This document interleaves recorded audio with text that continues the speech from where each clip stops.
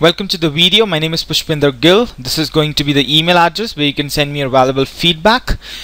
So right now we are doing CAT 2000 question number 58. Right? So this was the third question in the quantitative section of the CAT 2000 paper.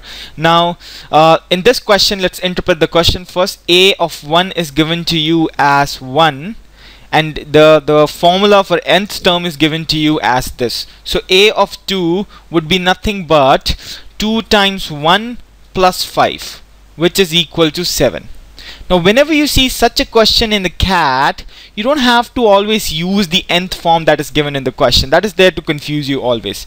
Just try to look at the options. Now you're supposed to find a of 100. So if you see, if this is the value of a of 100, that means every nth value would be given by 2 to the power n minus 1 minus 6. Right?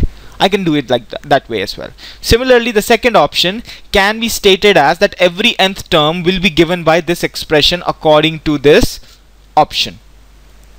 Similarly, the third option will also mean that every nth term can be expressed with this, and similarly every nth problem over here can be expressed using this. Right? So now you know what is a of 2. So let's try putting n equal to 2 and let's see which option is giving us 7. So if you use this option, that is going to give you 5 into 2 minus n minus 1, that is 2 minus 1, 2 to the power 1 minus 6. So this is 10 minus 6, 4, but we need a 7, that means it's gone. Similarly, this is going to become 5 into 2 plus 6, that is again become more than 7, gone. Similarly, 6 into 2, that is 12, 12 plus 5, it's again 17, gone.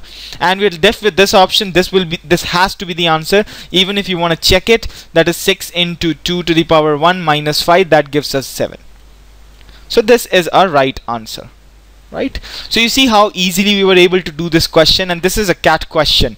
So you just have to approach the question in a better way. Just try to look at the options. They're trying to convey a message to you. So always means 90% of the times the options in such kind of questions will try to convey a message, and you have to get that message. Right? Okay, so thank you very much, and keep watching for more videos, and don't forget to send me a valuable feedback, because this is the only currency I live on. Thank you very much.